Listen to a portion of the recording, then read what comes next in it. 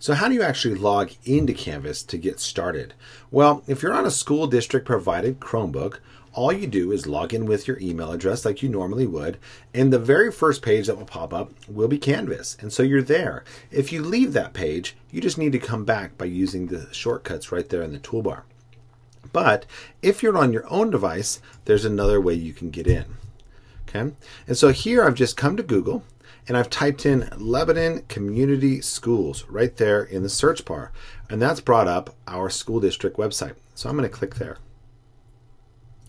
Now notice at the top right there are two login buttons, one for students and one for parents. We're going to click on the one for students.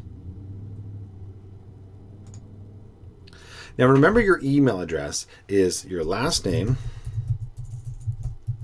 plus 4 numbers, and then we're going to use the ending at lebanon.k12k12.or.us, and you need to put the complete address in order for this to work. Okay, now we're just going to click next.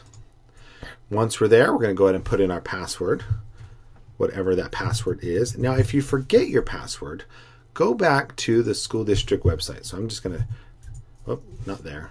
I'm going to type in Lebanon Community Schools, go to our school district website, and I'm going to scroll down here to where it says School Closure Technology Resources, and I'm going to click there.